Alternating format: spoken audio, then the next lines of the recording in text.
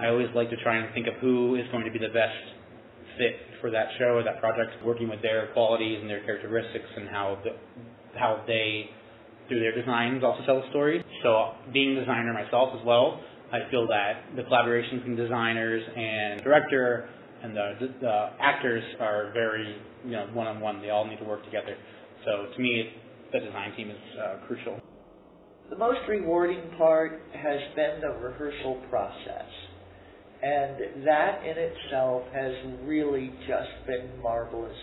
I've had an actor who loves to work, who loves the consummate process, and so we were able to build layer by layer throughout the entire production so that each character became defined and was clear. Every character had an arc. It didn't matter if they had 1 line, 5 lines, but how significant were they within a particular episode of the play. And I had a wonderful stage manager, assistant stage manager. The design team is just tops in the Arizona market. One-man show, over 37 characters, with German dialect and the story of this brave woman who lived and survived, during the Third Reich in Nazi Germany. I think that is a powerful story to tell. It's touchy subjects. It could be a little, put people in uncomfortable positions, but that's what theater is about. We have to push those boundaries, and if we don't make you feel something, then we didn't do our job. It's written by Doug Wright, who is absolutely brilliant as a playwright, and let alone that the play itself, although I had never seen it, I knew of the play.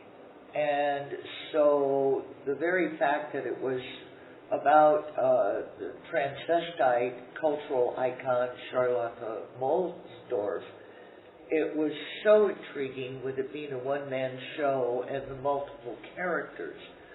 But the more I got into it and was reading the play, the structure moves like a symphony.